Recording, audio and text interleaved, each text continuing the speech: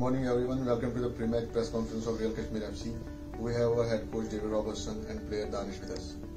Coach, how do you sum up your team's performance against Punjab FC? What positives did you take from the last game? Yeah, I think it was good. Again, we came back from a goal down, showed a lot of character like we did against the locker room and clawed back. So I think the spirit's very good. At the end of the day, we'd like to have won the game, but I know it's okay at this time of the season, and we just need to keep picking up points.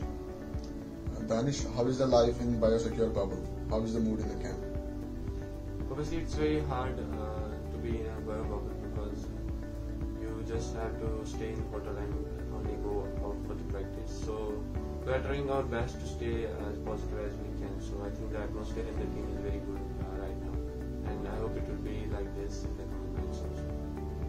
Coach, what are your thoughts about your next opponent, Aizawl? Yeah, obviously a very good result last week against Mohammedan. But like I keep saying, every team's you face very different problems with each team. Obviously the Aizawl will be a very similar team to what they normally are. Quick, enthusiastic, obviously a young team as well. But it's a very difficult team, and like I say, we've just got to do our best to get a result. Danish, is it challenging to get a place in the playing 11? How motivated are the boys in the team?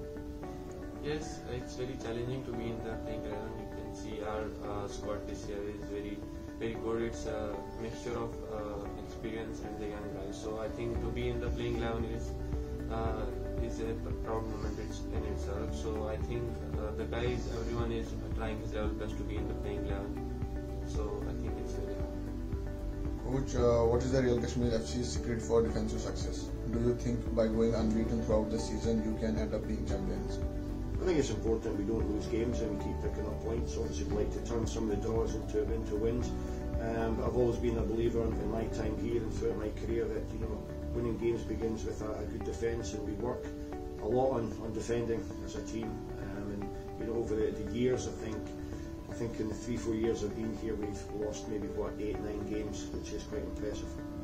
Thank you, coach. Thank you, Danish.